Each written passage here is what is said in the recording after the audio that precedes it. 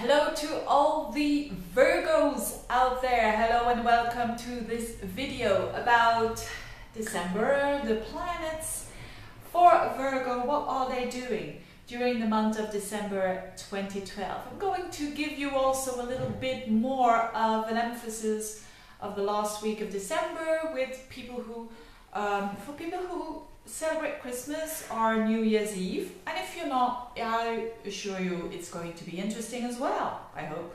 I assure you, but I also hope so. Now, for all the mutable signs, including you know, Pisces, Sagittarius, Geminis and Virgos, it's going to be Neptune month again, and I know for a lot of Virgos, and why do I know that? Because I'm a Virgo myself, it's a bit of confusing time again. But it's only a couple of weeks, a week or two, beginning around the 11th of December until around the 20th, 21st of December. Now, what is going on? Neptune is in your 7th house. Neptune is the planet of the divine. It's a wonderful planet. But the flip side is confusion. And why is it challenging this month? Because Neptune is squaring up to your ruler, which is Mercury. And it's also going to square up to Venus. And it all happens in your 4th house. Is it bad? Not at all. Because I know that many Virgos are really much into the clearness that always comes after that transit. So in other words, after the 20th, 21st, things are really going to clear up for a lot of Virgos. But first of all, there's a bit of work that has to be done. Why do I say work? Because it's the 4th house of inner work. Literally, it could mean that you are very active in that house. We're doing a lot of good things, but I'll talk about that in a minute. But I think it more has to do with you, your core. Neptune is in your 7th house, so in the house of other people, relationships. Even when you don't have a relationship, it's about how other people appear to you. And they're Neptune-like, so they could be spiritual, they could be having that connection with all there is. Could be people who are very artistic, could be people who are, what else? Who are working in the film industry or whatever, you know, who have that imagination around them, that fantasy around them, that creativity around them. So creative people. But sometimes when this square happens between other planets to Neptune, it's getting a bit confusing.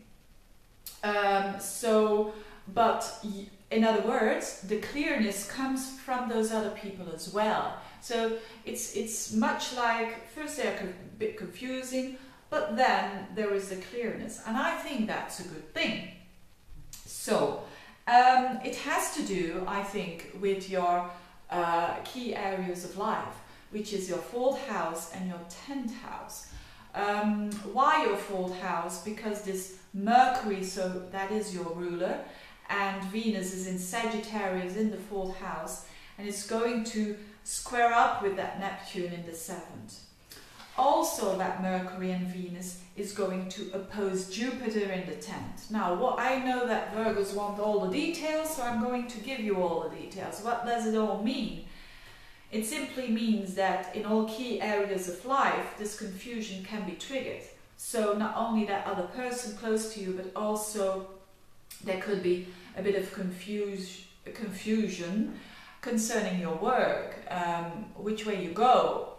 And I have talked about that quite some time for Virgos. Every time there is this Neptune or this other personal planet that is connecting with that Neptune in a square, which is always challenging, a team like that is happening for you Virgos. So, but it's also considering your 4th house, which is you, which is your core. So all of that is triggered.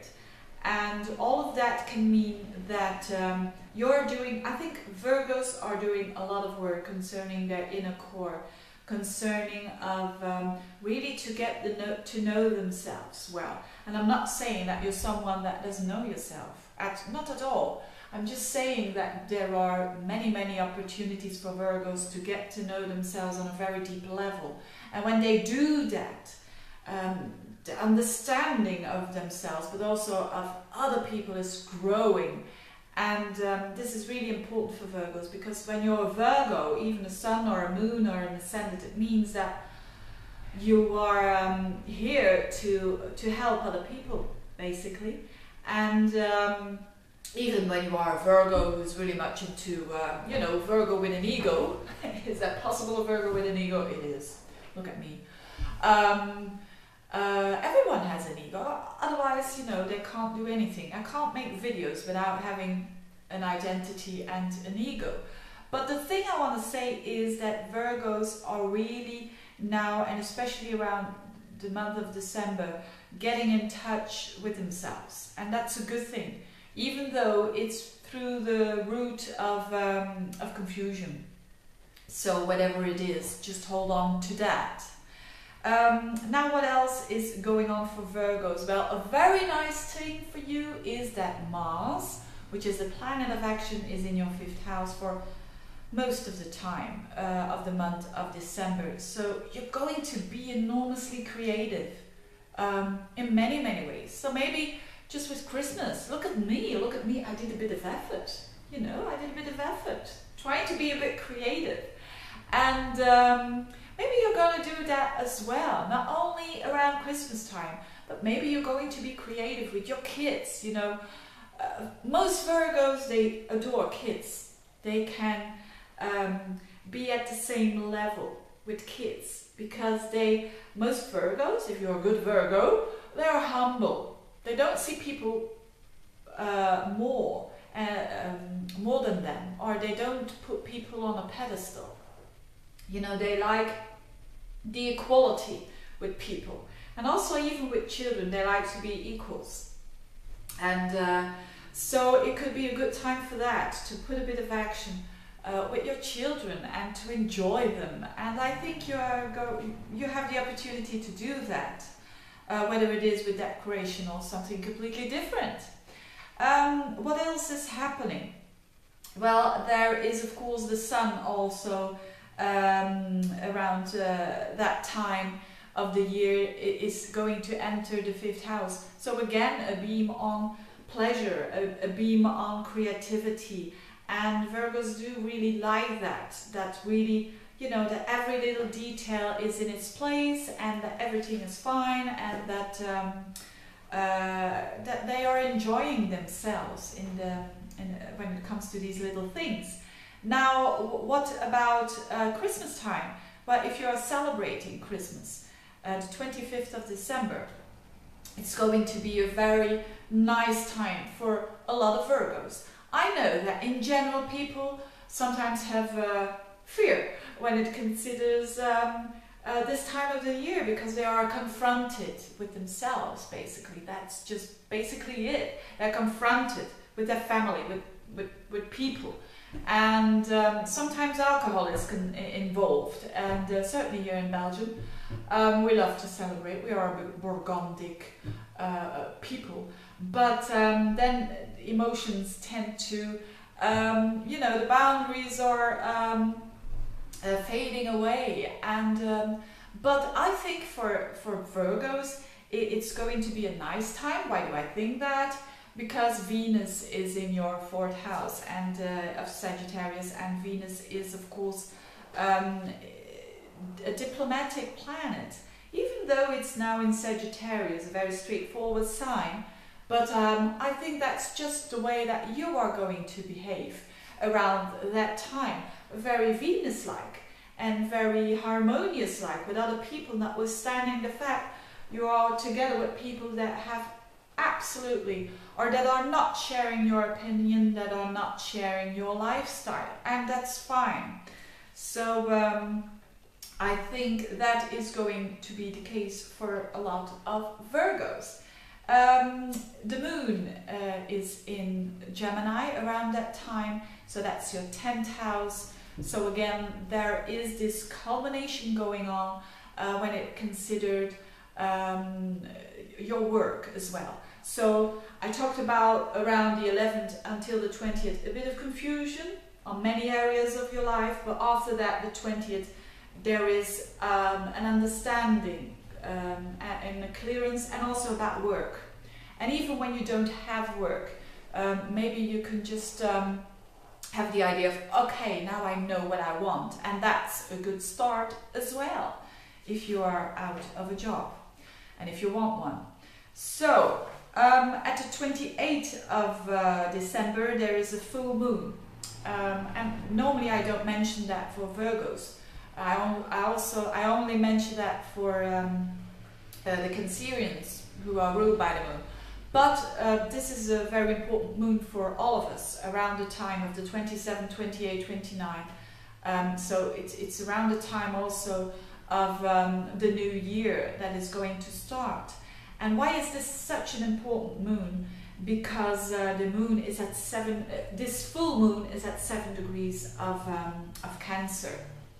And so in other words, it triggers the Pluto-Uranus square. You know, the square, the Pluto, 7 degrees Capricorn, Uranus around those degrees of Aries, and now the moon is going to square up to that. So expect that for a lot of people it's going to be culmination time, and that is good. It can be challenging, it can be a little bit emotional period, but I don't think it's going to be negative because it's a strong moon. Moon in Cancer is in its own sign. But there are things happening that are seriously have their culmination. So the things that you have been working on for the last few months are going to culminate in a way. And for the Virgos, it has to do with their aspirations and with their creativity. So it has to do with their long-term, you know, the things that they want to do on the long term. And most Virgos are good planners. And sometimes they think, I plan everything, but when will I get the, you know, the present? I think for a lot of Virgos, literally, they're gonna get some presents at the end of the year. So that's good.